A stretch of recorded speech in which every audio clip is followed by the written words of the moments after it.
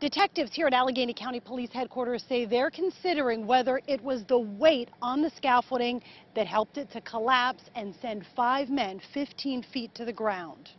And I think their scaffolding was only set up for about maybe a half hour before it went.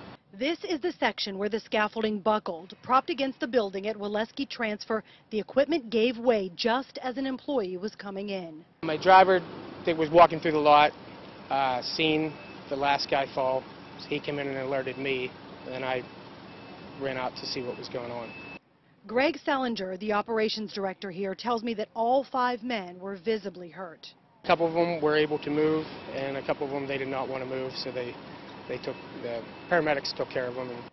Salinger says the men, employees of J&J Roofing, were contracted to resurface the roof here. This was day 1. J&J Roofing is a small family business run out of this Vandergrift home. You know, I mean, these are our friends, our neighbors, and I don't know. Denise Fulton lives next door to the owner, listed as Jason Fish. Nick, what's up? Did you get a hold of anybody? Hearing of the fall, Fulton was desperate for information about her friends.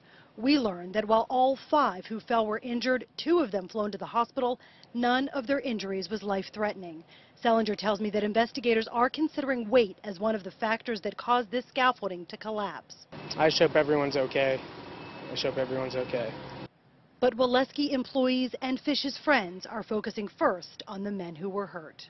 Yeah, just prayers for them, please. Just hope they're okay and everybody's okay. Investigators tell us none of the injuries is life-threatening. However, this investigation does continue.